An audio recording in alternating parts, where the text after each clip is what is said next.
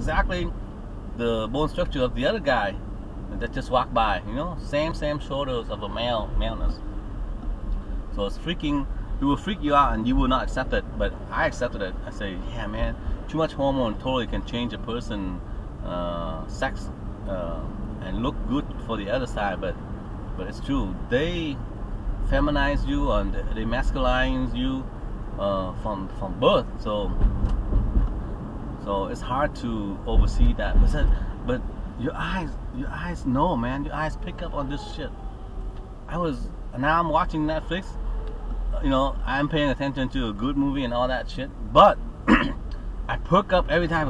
Holy shit! Did I just see the mail? And then I reverse it because you can go back 10 seconds or something like that, right?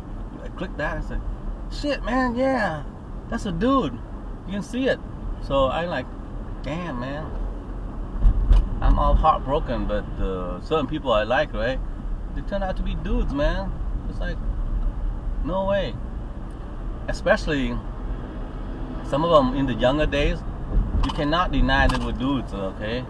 They look so masculine. They look so gross and unbelievably male, okay?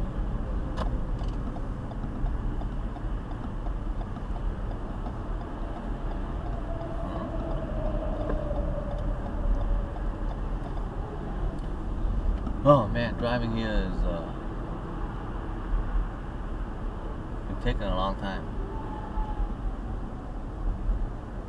So what else?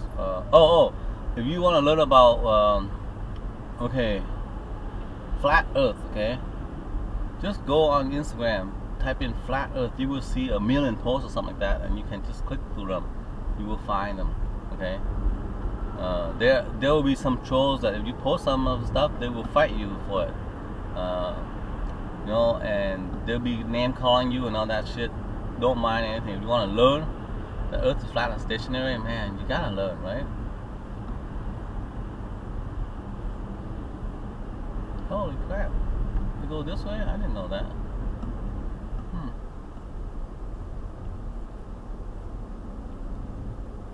Okay, look at that beautiful Minneapolis skyline, downtown skyline. That is very beautiful. I haven't seen it in the morning like this for many months. The lovely Minneapolis downtown.